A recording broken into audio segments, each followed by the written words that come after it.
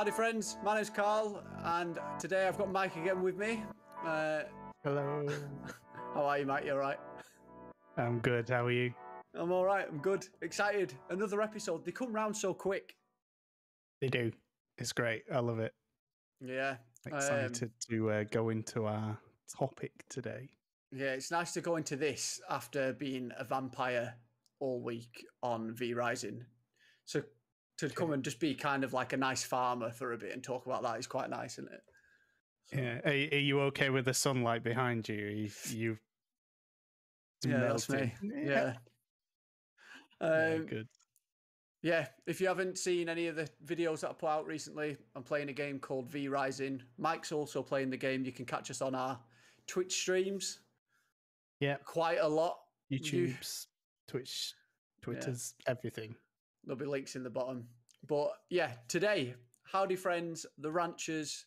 We thought we'd talk about dungeons, exploring, and monsters. And I thought it'd be a good one for you, Mike, because you love dungeons. I do. I am a certified level 7 dungeoneer. Oh, yeah? In the National Dungeoneering Association. Yeah, right. Wow. So... what a fact. What a fact I've just learned about you. So you just learned that. Yeah. It's an interesting topic, especially surrounding the game of the ranchers. Yeah. With how they're going to incorporate it, how it's going to be what we expect and what they're going to give us from it. What I was surprised at, and I know when we reacted initially to the trailer, was this bit that we're seeing now on screen with the blowing that statue down. There's doors into this like dungeon, and then we get that amazing kind of bit where he's running up like no, and then there's just the big guy made of fire. Like, let's go. So cool. Yeah. And I'm wondering what it like we said, we don't know how they're going to fit it into the world, but I wonder what incentive you're going to have for going out and fighting, something like that. Well, that was one of my things when you mentioned we were going to talk about this in today's podcast. I was trying to think of what, obviously, the incentive to get materials makes sense. We've seen that in things like Stardew. You know, when you're going into the mines and stuff like that kind of loop of that's where the copper is and that's where all these kind of materials are. Yeah. But what is the incentive? And I guess almost a question of what rewards can they give you that is going to give you the incentive to go in and risk your life, essentially. Yeah. So. And what sort of rewards could it be that won't penalize players who don't want to do this sort of stuff? You know, like, because there might be people who are just like, look, I love the look of it for the sort of Sims aspect and the ranching side, but I'm not interested in doing fighting and fighting big monsters. So I'm interested to see how they balance it. Because the only thing, it'd be easy to be able to say, well, you get all the best gear from dungeons, and if you fight that monster, you're going to get some great gear. But then it's just like, well, then you're penalizing the players who can't do that or don't want to do that. Yeah, which makes a lot of sense. And like I said, the resource side of it makes perfect sense. Like you say, find the cobalt resource, the copper resource. But I'm trying to work out when you defeat a dungeon boss, if it is like that kind of, well, we can see there's that guy at the end. Yeah. Defeating him, what could you actually get that is going to be a benefit to a game like the Ranchers? And I honestly don't know the answer, off the top of my head, because in a typical dungeon game or where dungeons are present, it's usually armor, weapons, like these kind of things that enhance combat. So in a not combat heavy game like the Ranchers, I wonder how they will, or what even the loot pool will be. You know, I wonder if like it'll be coming to, because it is a multiplayer game, and I think they've said there's going to be like an auction market I don't know. I'm Right. sure that Yeah, I've with seen other that on the players.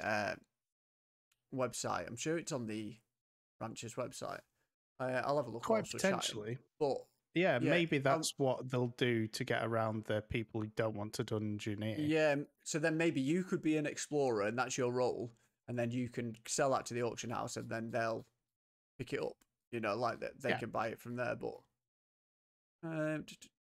no, I can't. It's Oh yeah, auction market. You can sell your resources to other players via the online auction market to maximize your profits. The auction market is directly accessible from within the game and from the companion application on iOS and Android. nice. So you could do a bit of So trading whilst on the go as well. That's yeah, neat little feature. But yeah, I was racking my brain today before we started about yeah, when we get to the part of the video with the boss, as I'll refer him to. yeah, There is a big kind of dwarven style chest behind him, yeah, which obviously has loot in it. I can't imagine it being like an exclusive dining table for your house, or like yeah, a particular. Do you know what I mean? Like yeah, maybe that is what it will have, but how? Why? Then it's kind of like, well, why does he have a schematic for a new fridge? Or do you know yeah. what I'm trying to? Yeah, yeah, exactly. Yeah. So yeah, why would you be getting just sort of your basic household goods from this dungeon? Yeah, You know, yeah. like This infernal demon. He loves hoarding plates. But what a cool you look at character you. design as well. Like Oh, fantastic! Yeah, yeah. really I cool. really like it. And it, which says a lot because dungeon bosses, types of bosses, they've all been done before. So to actually make something that looks a bit unique but yet Yeah, familiar, like I've never seen anything like that. But it does look kind of like that infernal yeah, demon esque. Like the design is really quite fantastic. yeah. And yeah, I do really like that chest. And I wonder if there's any sort of lore behind these glyphs. Maybe they're just sort of monster glyphs, but it'd be nice if it like that was part of the exploration as well, of to sort of decipher what the mystery is around this. You know what I mean? Yeah, Um, why they still exist in a normal time. modern world. Yeah, Yeah, like um yeah, and you were talking about like the there, try and get my words out, the exploration aspect of it, and how I know they've said they will be procedurally generated instances and yeah, dungeons. Um, how different they're going to be from one dungeon to another to keep you actually even interested in going in. We talked about in the previous episode about the different types of unique monsters, and there was 20, and so there is variety, but whether that loop is for someone yeah. who wants to dungeoneer there, because If how I was different can they be? Do you know what if I I mean? was developing it, I'd have one for each element. Like, so we've got Yeah, like the fire one there, then we'd have like a water based one where you're fighting a kraken out in sea on one of your boats. You know what I mean? Because then you can like do up your boat, so then you can go out and fight it. Like, this is yeah, obviously the fire one because you're just in the yeah, depths of hell. Yeah, like an air one that you just, I don't know how you do that, but maybe some jumping puzzles where you've got to get to the top of a tower and you're fighting a big bird or something up there, you know. But there's look like there seems nice. to be world puzzles when you turn up, because like here, I'll let it play on. But in the background to the right there is like a turnstile sort of thing, which looks like you'd need 4 people to turn it. Yeah, Can you see that yeah, there to the quite right? Yeah. potentially. Yeah, yeah. But he instead is blowing up this entrance, so it looks like there could be multiple ways in. That's a good point. Yeah, if there was enough of you to maybe open it, that winged angel statue would maybe open, and Yeah, then you have how it yeah, to go reveals the door, through. but obviously being by himself. And if they do things like that, that's really cool. I'm always a fan of any game where it gives you multiple ways to solve the same problem. Yeah, Like you can approach it, all guns blazing, stealthy, teamwork, all those kind of things. So yeah, that's the first time I noticed. And the other bit I noticed when we were rewatching is that he lights the bomb with the torch. Oh, right. So Cool. the torch goes down, and then he like swipes it, and then it's lit. Oh yeah, look at that. Like Nice, that's pretty that. cool, isn't it? So it means that it's sort of there's the physics in the game of you know what I mean, that elements can interact with each other. So you know what I mean. Yeah, it's so not that's just cool. stationary. Yeah. And I like the idea that you could have you could put a line of bombs. Maybe you need to do a sequence of chain events. But obviously you don't, if you've only got a 4-second timer as soon as you place it, that takes away that creativity in the game. Whereas in there, you could have 1, 2, 3. You could either all light them or you run along and do a chain lightning. And I like how they're a bit Zelda-esque as well. You know what I mean? They're that classic big bomb that you're putting on the floor. It's identifiable, isn't it? And that's what you want in games like this. Is of course you can make a bomb. Well, I'm not a bomb expert, but they don't all look like that classic black sphere that we learn, as so. But you do see even on this screen here, there's still the ruins, the glowing red runes in the stonework, and there's like mushrooms and there's purple gems over there. And can't wait to find out what these glowing rocks are.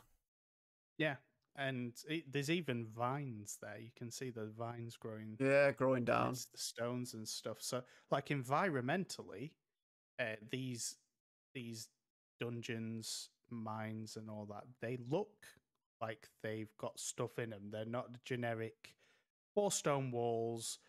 There might be a couple of enemies in. There's a bookshelf. Like there's actually stuff going on. Yeah. Yeah. I wonder if he's put those torches down. You know what I mean? I wonder if he's gone and either lit the torches whilst finding them, or if you just walk in, they're already lit. I'd like it if you had to light them. You know what I mean? So give you that extra bit of you're really stepping into this tomb that hasn't been touched. You don't know what's been. Yeah, exactly. Yeah, that would be quite cool, and would fall in with like you think Minecraft, Stardew, like you do place torches and stuff. Core Keeper's another good example of that. Yeah, where it just gives you an element of surprise as well, because you could come in, you light that torch, and then there's a big slimy ooze coming towards you, and you're like, like exactly, before. Yeah, I do. And I do like that. Wonder if that minecart is in operation, because it looks like it's got power to it. You know, at the back, at the top, there's like that track. It looks like that lever's got some power. So I wonder if you do sort of craft a cart or whatever, or you can place that cart back on the track and use it to take you back up. Yeah, it could be. They could. When you limit it to an instance and you have this kind of real adventurer bit of mild peril going on, there's so much you can do without it just being lots of enemies. Yeah. You mentioned like jumping puzzles, or there's like moving parts and you have to kind of coordinate someone switching on a switch, and like that kind of, you can do a lot of things other than just, there's another big boss. And I feel like, obviously we've not seen a lot, but I feel like they could easily approach that. Definitely. See what else is but past the screen. I like as well how it, the rocks are breaking up. This again instantly is another interesting sight. It looks like you're in sort of Dracula's castle. We'll take it back to the vampire reference. Yeah. Well, it actually is. Like looking at, there's something in that green cylinder, ooze at the and back, there's also one that's broken out of the other one, because that's smashed glass in that second chamber. Yeah. So I wonder if that beastie is what you're fighting. I wonder if that's jumped out of that glass. It's come out from it. Yeah. What else can we see? We can see stuff on the table, books, and it does look like he's climbing up a tower, because in the top left corner you can see sort of a balcony railings. Yeah. So it looks like you're maybe not inside it. Yeah. Yeah, and that would be good. Like one thing I do enjoy is when we use the term dungeon quite loosely in most games now, is just an instanced place. Going up is just as fun as going down. Oh Like, yeah, going up definitely. a Yeah. tower, exploring a castle. We always think of, like, when we say dungeon, you immediately think ground level going down. Yeah. But yeah, a vampiric castle, like, and getting into the main hall and like, that would be amazing. Would be Whether class, they do wouldn't it? anything like that, but yeah, it would be. I'd be all for that, of course. And the animation of this fire stuff that's getting attacked is amazing. Gotta say that as well. Yeah, and we talked about the weapons as well. Like, you can see here, he's got a sword, and the bit where it goes to the infernal demon, I'll call him. He's got it's a very similar weapon to an AK-47. Yeah, so, he's like, got he has when he aims up. So it's an assault rifle of sorts. So having cool. those kind of variations, like we touched on last time. I want to try and see where he's come from. Yeah, he's come down from some steps there, hasn't he? Yeah. And those runes look dwarvish. I thought that. I think they look dwarven. Like. And then when I looked, and that chest looks dwarvish. And when you go back to the bit, where he is using the bomb to blow the door off. Door open, the two fallen statues look like dwarves. They have pickaxes. Yeah, here, yeah. So it's like that. A dwarven mind elements would be quite cool. I'm just flicking through the frames here, and every frame is beautiful. The graphics are awesome. Like the explosion, the lighting is very nice. Yeah. Yeah, you can tell what time of day you're at. The glow of the torches and the glow of the runes as well are all.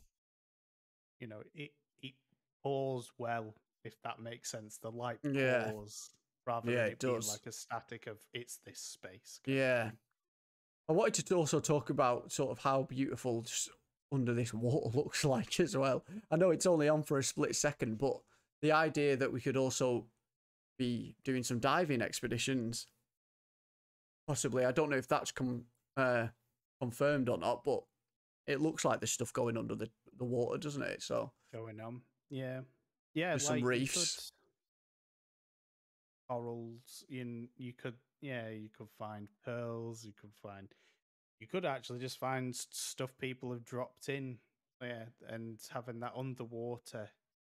Obviously, they wouldn't go too in depth with it being the angle of the, it's not first person, but. Yeah, the clear, and it also lends to that kind of nice vibe, doesn't it? Clear water we associate as a bit of a nice atmosphere, a paradise, a bit of oasis. Yeah. I like it as well because even in this shot, you've got an animal in the top right on the grass as well, just like a deer or something. So it just, again, all those animals that we spoke about last time are making the world feel full. Oh, definitely, and the fish. I wonder. I don't know if they will, but wouldn't it be nice if the fish you can see in the water there, when you are catching fish, it is representative of what was in the water. Yeah. Not necessarily getting it onto the hook, but you can see there's kind of there's a couple of orange fish there and a blue fish. Like, they are the fish you then catch, a blue guppy, an orange guppy, Yeah, because then you could actually hunt for like fishing, like, you know what I mean? You could go be like, all right, there's the school of fish that I'm not looking for. Yeah, you could be, that's it. You could be on your bike, you could be on your car, you're just going over the bridge and you spot and you think, oh, there's an eel and I've not got that, or I need that for my log or something like that. So the exploration side of it does actually encompass more than what just those kind of instances. And they said there were island instances as well, so they're just, in my head, like open air dungeons. And what difference can you do? Like we're saying, you can go more vertical or just exploring the land. You can have trees blocking off paths and exotic animals, stuff like that. exotic animals, untouched tribes, like Yeah, uncontacted tribes who maybe are hostile towards you. yeah, Get a bit of there. Now that would be cool. Thinking about that kind of um, Aztec, Amazonian, yeah. Inca vibe. Get some like tiki, because that would make sense. That when you Then you bring that back to your on an house, sort island of thing. and bring that, and Yeah, you could have like a kind of tiki cabana vibe on the beach, kind of. That'd be yeah. well good. I'd love that. And it's worth noting as well in this trailer that you see two different types of boats. You see this sort of rowing boat for fishing, and then you see a motorboat when he's exploring in a second. So, yeah, which is cool because I love having different equipment for different tasks, and we'll come back to this screen in a second. But yeah, that boat there is completely different. Yeah, that looks out at sea, doesn't it? Yeah, Rather yeah, than a near small shores. body of. Yeah, so I don't think we'll see anything other than that when we're that far out. Like, I don't think you'll be seeing anything under the layer because it's just too much. It's too much to program. It's too much to ask for. Of course. But just having that as an option's wellness, and it'd be great if you did go out exploring, a storm rolls in, and you know the waves are harder to deal with. Who knows? Yeah. But yeah, let's touch on the. Because it'll be a shorter episode today because there isn't too much to speculate on, but it's nice. It's nice to get together and talk about this. But it is. Of course, it is. This hunting scene just on the horse looks great. You know what I mean? It's just and here you're seeing a bunch of wild animals that they've mentioned. I'm just trying to find. So yeah, it looks like you've got your two pet dogs and you're chasing the boar. Yeah, and then the deers jumping. Yeah, and then the deers in the background. Stag, yeah. And again, the variety of trees. Like there's a lot to actually break out here. There's obviously the stone. Like I say, the idea that you've got more than one dog, helping you. You've got the different foliage of that kind of pinkish red tree in the top left. Then you got your more typical kind of fir, pine, and then you got these kind of nice, quite lush green, and as well as the bushes and the flowers. Yeah, you've got white flowers, red flowers. Obviously, they don't have to be all interactable, pickable. But it's the experience in it, and we talked about how nice this game looks, and that definitely lends to it. But yeah, you're on a horse, and the horse is so detailed. Look at the vein on the horse's neck there. Yeah, you can see it, can't you? Yeah. But just like a top-down game, I wouldn't expect that much detail, and just like the nice sort of different colouring in the legs to the sort of body of the horse is well nice. Yeah, just another thing. Being able to pick colours, you said, a lot of it will be customizable, and the player, the not just the player models, sorry, the models of the things in the game are well detailed. Like I've not looked at, and remember, this isn't in beta. We're still waiting on the Kickstarter. Like to be able to have that now and be able to see how much effort and detail that they're putting into this can only bode well.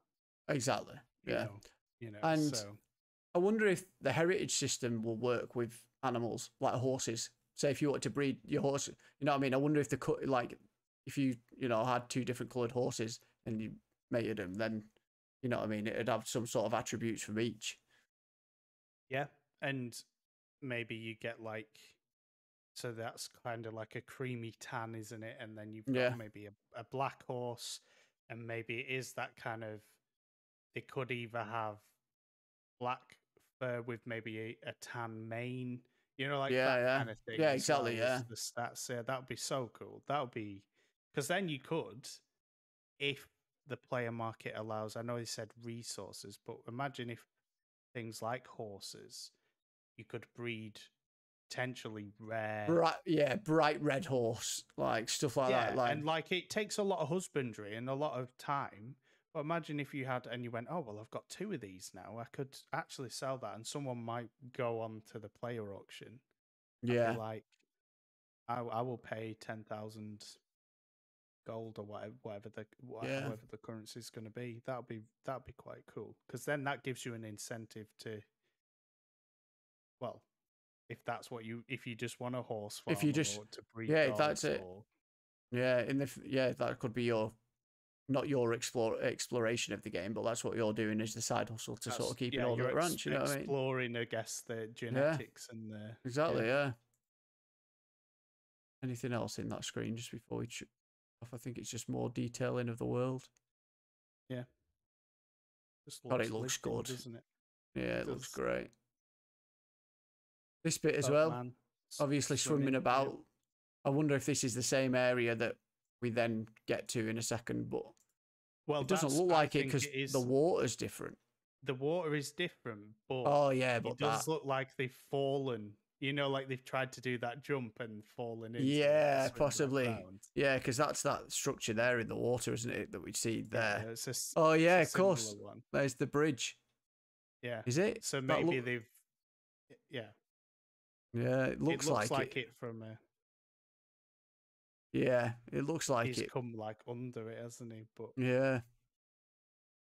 I think it is. You can swim as well. Actually, you can swim. Yeah, great. I know it sounds daft, but how many games do you get where if you're not on a boat or if you jump off, water's suddenly the most, you know, you slay heroic demons and then you go into water and your character's like, I don't know how to do this. Yeah. How do I swim? How do I swim? Is cool. Yeah. And that'll be good as well, because like you were alluding to, there could be secrets and stuff with it. That is an exploration in itself. Yeah. I think I just spotted your dwarf here, Mike, on the left as he goes in. Let's have a look. There's a good one. If you look at him on the left there, that looks like a right dwarf, doesn't it? Tell me that isn't. Yeah. And that's cool. That's cool, because then again, that adds that kind of lore of, you know, are dwarves still about, you know? Very cool. Really interesting, and really kind of, from what it shows in this, and bear in mind, this isn't just an exploration trailer. This is this is just what we've cut out of the trailer. Yeah, like the idea that, you know, what untold wonders and depths is it going to go to for us to be exactly able to see. So I'm really excited to kind of, and like I say, it'd be interesting to see what rewards, you know, we get. It could just be I was just thinking then, like it could be like a lost relic, you know, like a dwarven goblet or something. Imagine just displaying that on your little side. Yeah, just like something to put as an ornament. Yeah. Friends come round and like, where did you get that really diamond encrusted, ruby encrusted goblet from? It was my nan's. Yeah. Don't know what you're on about. Yeah, well, cheers for that. I hope you enjoyed it, Mike. And like I said, it's a bit of a shorter one than the other one, but it was nice to delve into it because that all that stuff at the end of the trailer is what really shocked me when first seeing the trailer. It was just like, wait a minute, this farming game looks sick, and then oh my god, they're now fighting a massive creature in a dungeon. Yeah. So it's really good, and I look forward to seeing how it does tie into the game, because like I said at the top of the episode, it's not your typical spin, and maybe this is the spin that we need. You know, these kind of things can actually help define genres, because it doesn't exist really at the moment. So exactly. I'm really excited. Yeah. Well, hope you've enjoyed it. If you've got any ideas of what these beasties could be, put them in the comments. It'd be nice to speak to some of the people who watch these videos. So, yeah. Like I said, we're both on Twitch at the moment, streaming V-Rising. But hopefully we'll be streaming The Ranchers. Who knows? Soon. Yeah, they've said that there's news coming soon in the Discord. Imagine if it was the beta. Woof. Right. Oh, I can't wait. All right. Until next time, thank you for watching. See you later. Yeah.